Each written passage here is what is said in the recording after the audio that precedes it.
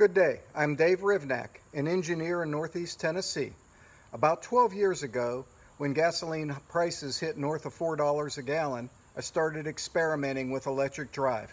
I converted my Chevy Avalanche, Toyota Prius, and then a Jeep Wrangler into plug-in electric cars, well before plug-ins were available from the manufacturers. This is where I learned the great promise and capability of electric drive in lithium batteries. I now have driven more than 140,000 gas-free miles.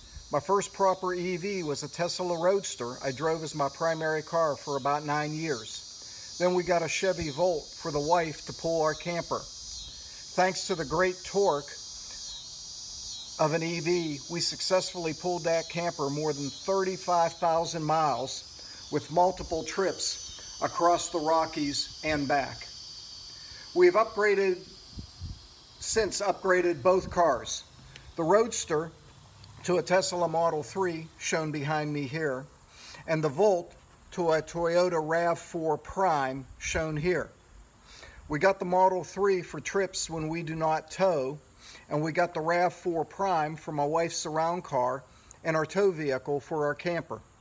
The Prime gets about 42 miles of pure EV range before it switches to hybrid mode.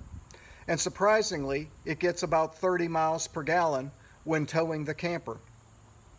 We have taken the Model 3 on many trips: Cleveland, Ohio, Pittsburgh, PA, Myrtle Beach, Hilton Head, Folly Beach, Indianapolis, Tuscaloosa, Tylertown, Mississippi, and Houston, Texas.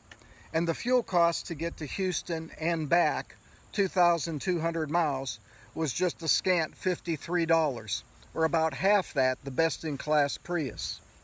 The last benefit I wanted to emphasize is that thanks to rooftop solar, we're able to fully power our house and these vehicles emission-free.